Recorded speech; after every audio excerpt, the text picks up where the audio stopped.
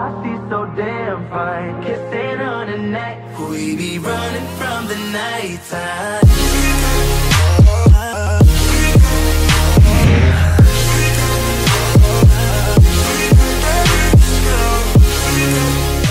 Hey, what's up guys? I'm McFall. Welcome back to another Final Cut Pro tutorial. So today we're going to talk about how to shoot and edit real transitions that you actually create with the movement of your camera.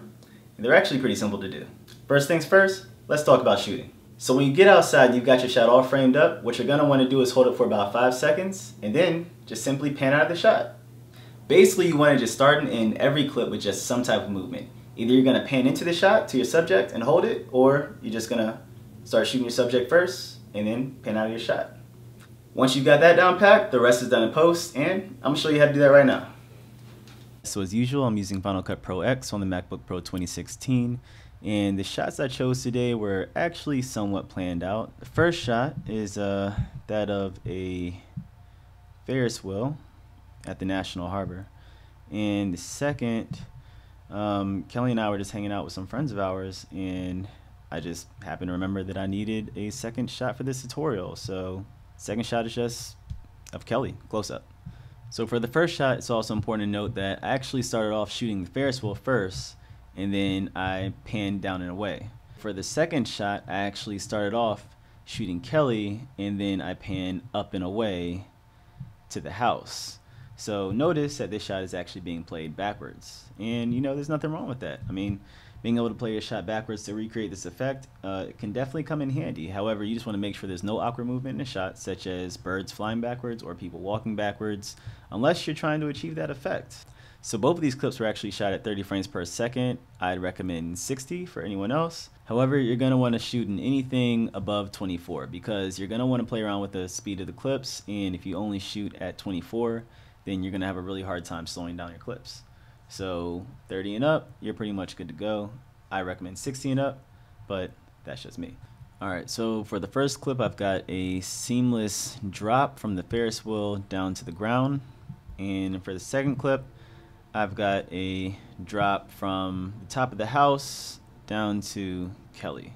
So notice there's a slight pause here, so we definitely want to cut that out and start where the clip begins to drop. So I'd say probably about right there. Alright, so when I put these two clips together, you'll notice that we have pretty much a seamless drop from one side to the other. And a lot of this has to do with color matching. So at the base of the Ferris wheel, notice that we have a lot of grays here and a lot of light colors in our sky.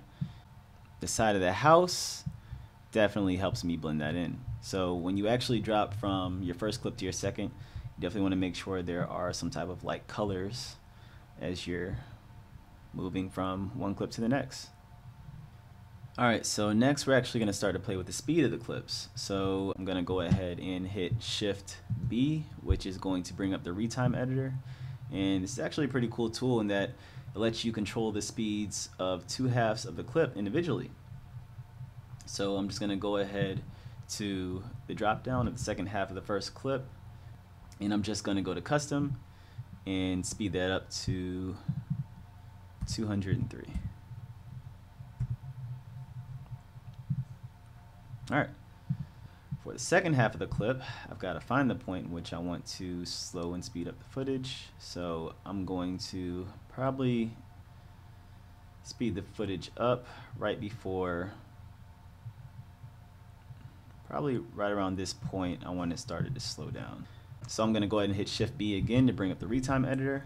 And for the first half of the clip, hit the drop down, go to custom, and here I'm going to type in 300.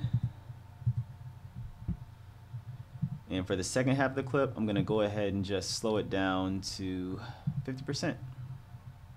So let's let that render, and then let's just see how it looks. Alright, that looks pretty seamless. So the last thing that I did was I went over to my sound effects and I searched for the whoosh effect. So let's go ahead and search that. And I believe I just used whoosh 1. So I'm just going to grab that and drag it down. I placed it right where the two clips begin to transition, and I don't know, let's see how it sounds.